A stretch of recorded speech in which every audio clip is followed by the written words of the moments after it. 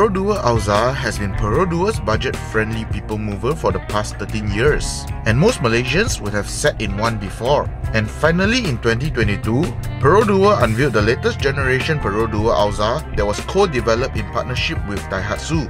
This latest Perodua Alza will be built on the all-new Daihatsu New Global Architecture, also known as DNGA, and it's expected to come with a few new features that were never seen on any Perodua previously. With that, welcome back to Carsick.my for another review video. This time round, I'll be checking out the latest generation Perodua Alza and see how much it has improved over the previous generation model.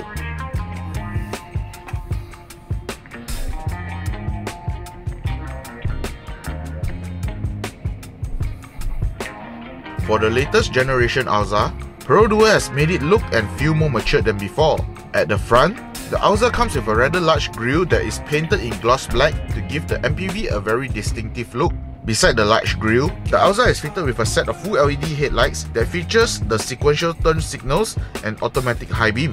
The front of the Alza does have a slight hint of Toyota's larger MPV, which is not a bad thing as those vehicles do look upmarket for some people. While the wheelbase remains the same, the latest generation Alza is 205mm longer than the outgoing model. This is to create more comfortable seats for the third row occupants, and also better cargo carrying capability with all the seats up. As for the rear, the Alza reminds me of the Toyota RAV4, especially the way the LED taillights are being designed. Lastly, the latest generation Alza is now fitted with a set of larger 16-inch dual-tone rims and is being wrapped in 195/60 R16 tires to make it look more upmarket.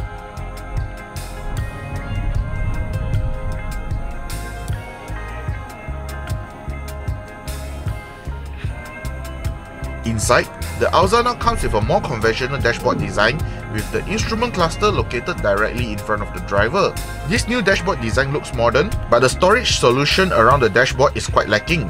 I think Perodua is going for a cleaner looking dashboard as the cup holder has also been relocated to the front of the aircon vents. Personally, I really like having the cup holders in front of the aircon vents as it keeps my drinks chilled while I'm driving. Coming back to the instrument cluster, the Alza now comes with a 7-inch TFT multi-info display that was first seen on the Activa. This display is easy to read, and most of the driving assistance systems are being controlled through the instrument cluster. And at the center of the dashboard, there is a large 9-inch infotainment screen, which makes it the largest infotainment screen that is available on any Perodua. With this large infotainment screen, this is also the first time we see Android Auto and Apple CarPlay available in any locally made vehicle. This will greatly enhance the usability of the infotainment screen as most drivers will now have an additional connectivity solution to keep them connected while driving.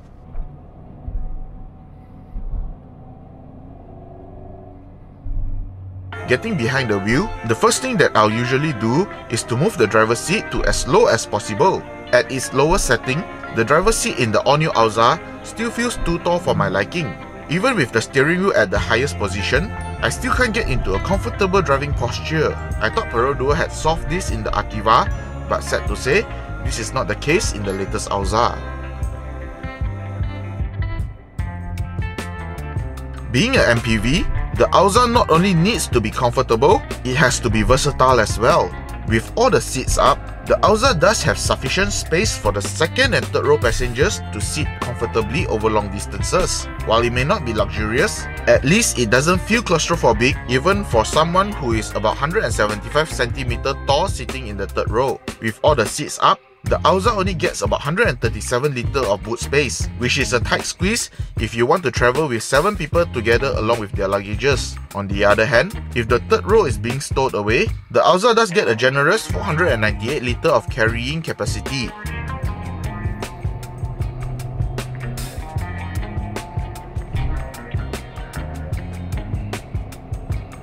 In terms of powertrain, the Alza is now powered by the same 1.5-litre naturally aspirated engine found on the Myvi. This engine now comes with dual VVTi and is being mated to a continuous variable transmission, also known as CVT. Here are the performance figures for this powertrain.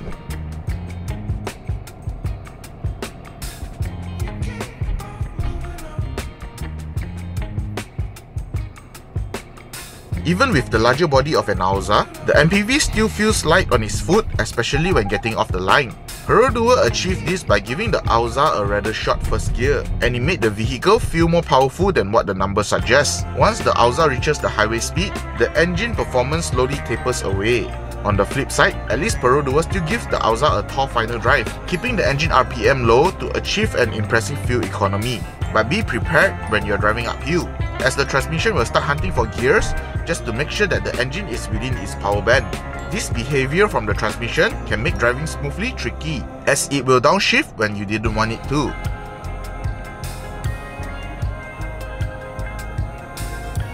Over bumps and uneven roads, the Alza rides in a comfortable and stable manner. While it may not feel sophisticated, the suspension is still decent for a vehicle in this price bracket. Additionally, the body roll is evident around the bends due to the soft suspension. As for the handling, don't expect too much from the Perodua Alza. The steering wheel on the Alza may not be precise, but it still provides sufficient feedback from the steering to know how much grip is left in the front tires. As for the brakes, this is the first time that the Perodua is equipped with disc brakes at the rear.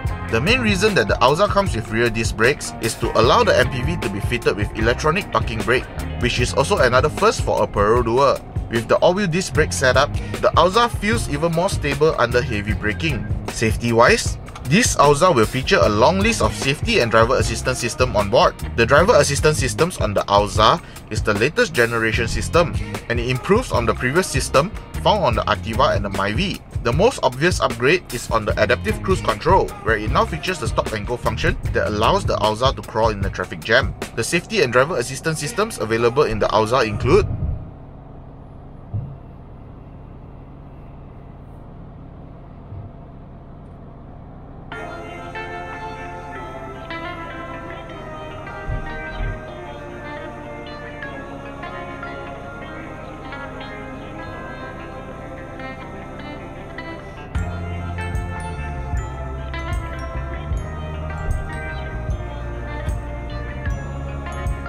Priced at 76,000 ringgit, the Alza is worth every penny you spent on it. While it may not be the perfect vehicle for everyone, the Alza will still appeal to a wide variety of customers that want to just ferry people around.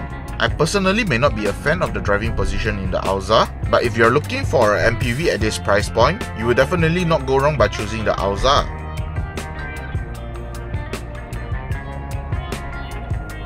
Hope you enjoyed this review. Please kindly leave a like and subscribe to our YouTube channel for more future review videos. If you would like to find out more about the Perodua Alza, feel free to head on over to our website carsick.my for more information. Hope to see you soon. Bye.